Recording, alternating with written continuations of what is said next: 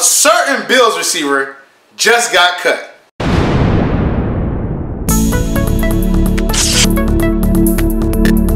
Subscribe to my channel and hit the bell icon so you never miss any video from my channel. Yo! On LCameraTV, make sure you like, subscribe, and share this with cool things like Facebook and Reddit and Instagram and wherever else. And guys, don't forget to hit the bell notification, man. Hit the bell icon so you never miss a video. I upload randomly, so I don't want you guys to miss out. So definitely hit the bell icon, man. When you see the squiggly lines, you know you have been notified. And guys, I'm just gonna let y'all know right now, this is a petty video. I'm sorry, I gotta do it. Somebody's gotta do it. Somebody's gotta talk about it. This is a petty video, but I gotta do it. When someone gets petty, I gotta get petty right along with them. So now, a certain Bills receiver just got cut, so we gotta talk about that. We got another quarterback that he said is so accurate, and what happened to him, gotta talk about that. And also another quarterback he said is not accurate, and how great of a season he's having. And when you actually have good receivers, you look pretty good. So we got a lot to talk about, guys. So let's get started. So my main man, Kelvin Benjamin, just got cut from the Buffalo Bills. Now, why is this funny? Because Kelvin Benjamin basically put all the blame on Cam Newton for his ineptitude, for all his bad games and all his, mini drops. He said, if I had an accurate quarterback, I'll be better. But guess what, Kelvin? You have not been better. You've been trash like you was trash in Carolina. This man was a waste of a first-round pick. He's eating himself out of house and home. Check this out, right? The Buffalo Bills, everybody's saying the Buffalo Bills lost the trade. Obviously, they gave up a third-rounder and a seventh-rounder for this guy, and they already cut him. Obviously, they lost that one. But check this out. So, Kelvin Benjamin, in the 18 games he's been there, only had 571 yards. He played a season in like 2 games and only amassed 571 yards. This is the first, number 1 receiver, all that stuff. That's what he does. Because Kelvin Benjamin can't keep his weight down. That's his problem. He eats himself out of house and home. He doesn't manage his weight well. That's been his issue since Florida State. He doesn't manage his weight well. There's players like that. Eddie Lacy, another situation. He didn't manage his weight well. He ate like crazy. He said he couldn't give up the candies and all that stuff, whatever. And he ate himself out of house and home. He played for Green Bay, left Green Bay, went to Seattle, left Seattle, and now he's out of a job. And I see the same trajectory for Kelvin, because Kelvin Benjamin cannot control his weight. He's overweight as a receiver. Now, you never see this issue with Mike Evans. And Mike Evans is 6'5", just like he is, but Mike Evans keeps himself in shape. Kelvin, on the other hand, does not. And he doesn't want to.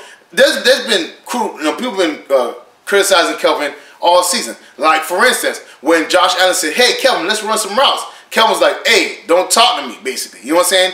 And you're like, hey, I'm his quarterback. I'm trying to get, build this connection, and you don't want to do that? That's who Kelvin is, though. Kelvin is the type of player that doesn't want to put in the work, doesn't want to manage his eating, and now he's probably not going to be able to find a job. And if he does, it's going to be on a very reserved role. And if he doesn't change this out, his eating problem, he's never going to be able to stay on the team, because you cannot be, unless he moves to tight end, which I don't think he wants to do. We'll see. Now, mind you, we'll see. Obviously, he can move to tight end. But be honest with you, man, Kelvin Benjamin is the problem. His attitude's the problem. His mindset's the problem. And he acts like it's everyone else's fault besides his own. Until he realizes that, hey, I got to, take ownership of my food intake, of my weight, and my football career, he will never be what he thinks he is. You know what I'm saying? And that is a good receiver. Because he drops a lot of passes, 1. So he has a lot of focus drops where he just drops passes. 2, he doesn't have crisp route running, which I've said before, and which everybody said before. And 3, he doesn't want to take coaching. You know what I'm saying? He don't want to listen to anybody. He wants to blame everybody else.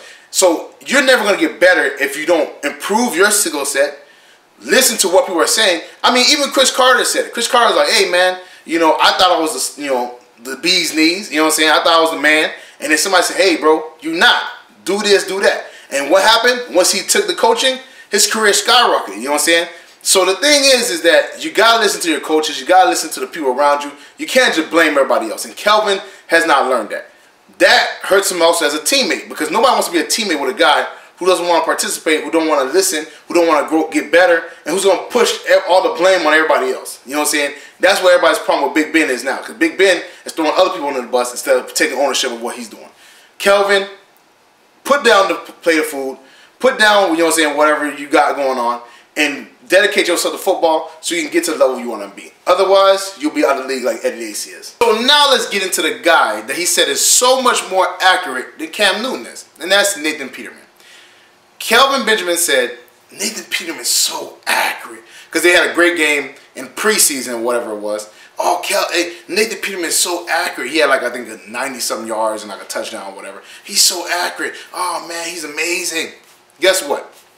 Nathan Peterman's lost his job. He's out of the league right now. You know why? Because Nathan Peterman, he played, I think, 4 games total. He started 2. He's threw 1 touchdown and 7 interceptions. So that means for his career, he threw 3 touchdowns and 12 picks. That's the guy who said, oh, he's so accurate. He makes such good decisions. Oh, man. That's the guy Kelvin put his faith in. And now he's gone. Josh Allen, I guess that's not his boy. I guess he's not rocking with Josh Allen. So he was, you know, being rude to him basically and not want to do what Josh Allen asked of him as a quarterback to a receiver. And now he's off the team. So, you know, you got to be careful of how you talk about, you know, your former teammates, your former players, you know what I'm saying, former teams in general. Because you never know. Like, look at Kenyon Barner. He's been off our team, on our team, off our team, on our team. He said himself, he said, why would I talk bad about them when they're the one who gave me the opportunity in the first place? And that's the truth. We gave him an opportunity. We drafted him. You know what I'm saying? Yes, we cut him at one point. He went to the Eagles. He did his little thing. But he's not going to have animosity to the team that drafted him, especially when it was a situation where we didn't, you know, do him dirty or something like that. You know what I'm saying? We released him, let him go to, you know, to another team, whatever. And, you know, obviously he came back and now he's on our team again. But the thing is that, man, be careful who, you know, what bridges you burn. Be careful who you talk bad about. Because, again, let's say, hypothetically speaking, right? Maybe he didn't, you know, maybe he didn't say that stuff about Cam. Maybe he said Carolina was a great time for him. Who knows? Maybe Carolina might have been like, hey, come back, you know what I'm saying? You know, play in this type of role for us, whatever. But now he burned that bridge. That's one team off the 31 teams that could, you know, want you. That's off your list. You know what I'm saying? It doesn't make sense to me, man. Don't bash the former team that you was on. It makes no sense. Because, again, look, you see the Panthers, you know, let Ted Ginn go. He went to another team. He came back. You know what I'm saying? It happens a lot of times. You know what I'm saying? That's just what it is. Julius Peppers left the Panthers, went to Green Bay, went to, you know, Bears, came back. You know what I'm saying? It happens. Captain Munlin went to the Vikings, came back. The Carolina Panthers are known for bringing people back. You know what I'm saying? Especially in a situation where you could be in a reserve role and you just be, you know, functional for us. But he burned that bridge. He said some things that he shouldn't have, and I'm pretty sure he's regretting it now. You know what I'm saying? Looking back. But he put his faith in this guy, Nathan Peterman, and he threw 3 touchdowns and 12 picks. That's crazy, man. 3 touchdowns and 12 picks. But I guess he's way more accurate than Cam is. And finally, we're going to get to the guy who he said is not accurate. Is not a good quarterback. You know what I'm saying? He said he wanted the Tom Brady's and the Aaron Rodgers. Well, check this out. Now, mind you, I wouldn't say Cam Newton is Tom Brady and Aaron Rodgers. But I will say Cam Newton is having his most accurate season of his career this year. Cam Newton is having his highest completion percentage this year. Cam Newton is playing the best football of his career. Even with the Tampa Bay game, where he played horribly, I still think he's playing the best football of his career. You know what I'm saying? Because that's one blip. That's one bad game he had. Overall, he played amazing. And you know why? It's because he has receivers that can catch. Christian McCaffrey has become his go-to guy. And he catches the ball very well. DJ Moore, I seen an article on Pro Football Focus where he has the 5th highest catch rate from the slot of, you know, of the rookie receivers. He's playing amazing. You know what I'm saying? He catches the ball great. Like, he doesn't drop a lot of passes. So now he has guys that can actually catch. Curtis Samuel. Y'all already know how I feel about Curtis Samuel. I'm a Curtis Samuel fan. And he's catching the ball amazing. You know what I'm saying?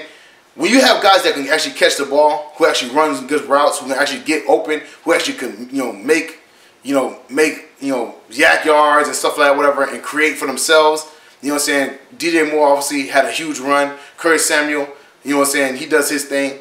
And when you have guys like that, it makes it easier on your quarterback. Cam just dumps it off to them, and they get up all the yards. Whereas Cam couldn't do that. He had to wait till this guy gets all the way down the field or gets, 10, 15, 20 yards down the field and throw him the ball, because he knows that once he throws it to him, he's probably going to get tackled because he's not fast. And actually, you got a 50-50% chance, 50-50 chance of him dropping the pass because he was never good at catching the ball. Now, mind you, you can see the difference between somebody like Curtis Samuel and Kelvin Benjamin. Curtis Samuel buys him a jugs machine in the offseason to get his hands better. Has Kelvin Benjamin done that yet? I mean, as a receiver, why are you not investing in yourself as a receiver. You know what I'm saying? You want to catch the ball better, get a adjustment machine so you catch the ball, you know, during the off season. Keep yourself in shape. He hasn't done it. So that shows what kind of mindset Curtis Samuel has and Kelvin Benjamin has. It's just funny, man. Like I said, man, you know, like the saying says, God doesn't like ugly, man. You know what I'm saying? What goes around comes around. And Kelvin was spewing all this hate and all this stuff towards Cam, even though Cam never said a negative word about him. And now all that's coming full circle. He got cut from the Bills. We don't know if he's going to get on another team. And the quarterback that he was praising also got cut. And now we'll see where he lands up. But just for all the people who watch my channel, man, don't burn bridges, bro. You do not know who is related to who, you know what I'm saying, is cool with who's going to get to a situation where you need help getting to. You don't know, bro. Do not burn bridges, man. Keep good relationships. Don't do people dirty, man. And at the end of the day, it helps you just as much as it helps anybody else. You know what I'm saying? Because you never know who's going to be in a situation to help you out again. So don't burn bridges. Well, that's it for me, guys. Make sure you like, subscribe, and share cool things like Facebook and Reddit and Instagram and wherever else. And guys, get in the comment section, man. Let me know your funniest Kelvin Benjamin jokes. I ain't gonna lie, this like I said, this is a petty video, man.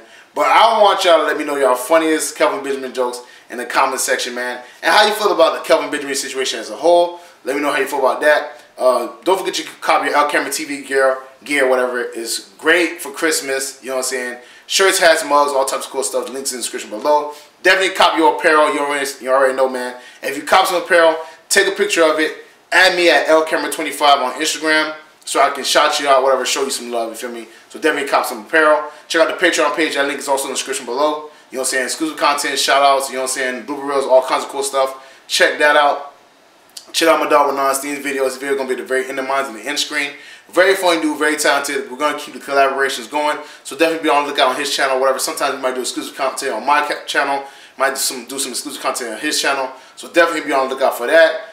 Share with all your Panther family friends, anybody Panther related, anybody football related, anybody Buffalo Bill related. Let them know LCameraTV rocking with Panther Nation, and Panther Nation rocking with LCameraTV. Thank y'all for always showing love, man. And we getting petty in this video, man. Look, I'm not a petty person. I usually just chill, bro. But I just don't like how he, you know, attacked Cam, whatever. I feel like it was messed up. And I just feel like, you know what I'm saying, somebody's got to do it. Somebody's got to get to stoop to his level. Cam took the high road. I take the low road. You feel me? So thank y'all for always supporting. Thank y'all for always showing love, man. I'm going to see y'all next time.